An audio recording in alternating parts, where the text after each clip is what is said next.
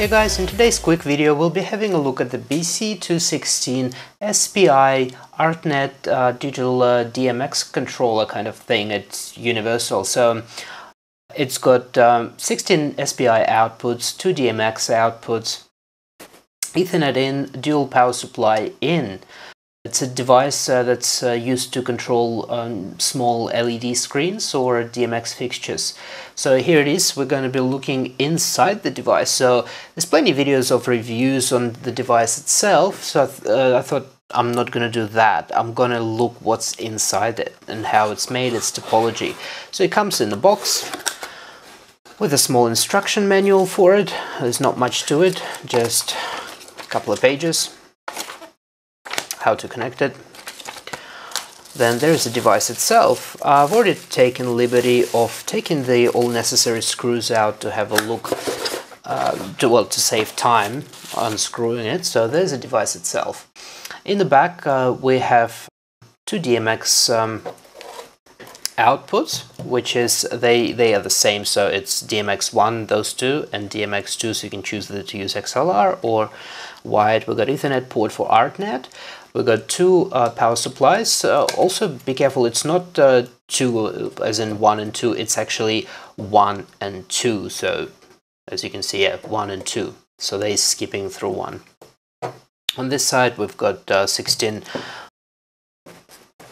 of those connectors. Usually you use 3 of them. You use positive, data and ground. Sometimes the LED strips will require clock, but in my case I've got WS 2812B, so they only 3 pins. Now let's open it up and have a look what's inside. So that's already screw's been removed, so I'll pull that out.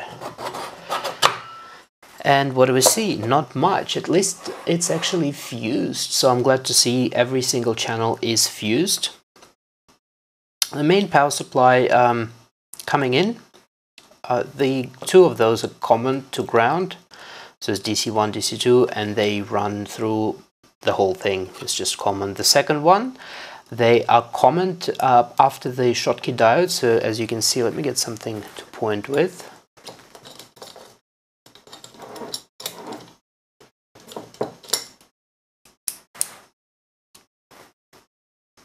Okay, so as you can see, DC1 and DC2 coming in into those D1 and D3, and then they come together, and that's the power supply for the logic. So we'll get to that in a second. The other thing is under the board, I did not take the board out because it's soldered to the contacts, and it would be a nightmare to get that board out of there. So as you can see, those blobs here, let me zoom in. So you can see those 2 blobs here, that's connected to the wires that run underneath, and you can also see those blobs here. So right here, and the second one is right here as well. That's where those wires run to. However, what I've noticed is a bit confusing. The DC1 supply runs to the out 9 through to 16, and DC2 power supply runs through to LED strips 1 to 8. So it's a bit confusing. If you're not using as many LED strips, you would assume you'd connect DC1 because you're only running half of the LED strips, and you'd find no power on those outputs. The power would be on those last 8 outputs. So just keep that in mind. If you're connecting and it's not working and you're only running 1 power supply, that's what's happening. So even if you're running, half of the strips, you can common those contacts together. So what else do we see? We've got 5 amps fuses per channel.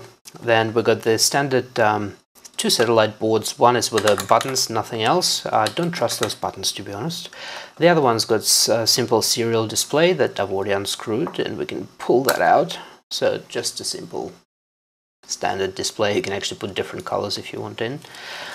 So what do we have here? We have the main processor, which is the ARM, and it's a STM32F407. From here, it just separates. We've got 2 chips here for DMX. That's the RS422, I believe, or 485 data chips. This is the circuitry that supplies the main power supply. We've got Ethernet controller here with a massive crystal for crystal is bigger than the chip itself. So that's the Ethernet control. That's DMX, that's covered. Then underneath we got here 4 of, I believe that's an octal transceivers. Yeah, they octal transceivers. So each transceiver is handling 4 channels. There's 4 transceivers, a couple of fuses, resistors, and that's it to it. There is not much else in that device. So the screen, again, you can it comes usually with that film. I'm going to peel it off because that makes it ugly, and it's really hard to do with the lid on. So while that's off, plug that back in, and let's have a look what it looks like without that factory film. That looks heaps better. Yeah, that definitely looks heaps better.